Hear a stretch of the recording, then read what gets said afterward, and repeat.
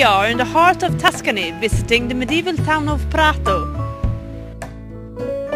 The territory around Prato has been inhabited ever since the Paleolithic era, but it becomes a city only in the 11th century, starting from what today is the Piazza Duomo.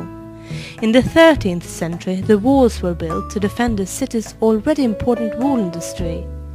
Many beautiful sites, today open to the public, tells us about Prato's long history. The Emperor's Castle, a unique example of Swabian architecture, and the Cassero, the covered passage, are maybe the most original examples.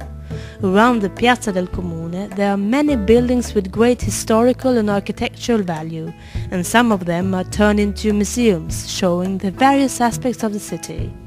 Visiting Prato, it's a must to taste their fantastic biscuits, sweets and chocolates, famous all over the world.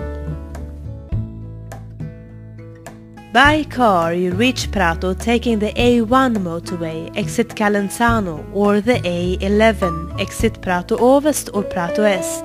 If you travel by train, you get off at the Prato Centrale station or at Prato Portal Serraglio station, situated near the town center. Karin Palmqvist, seeten.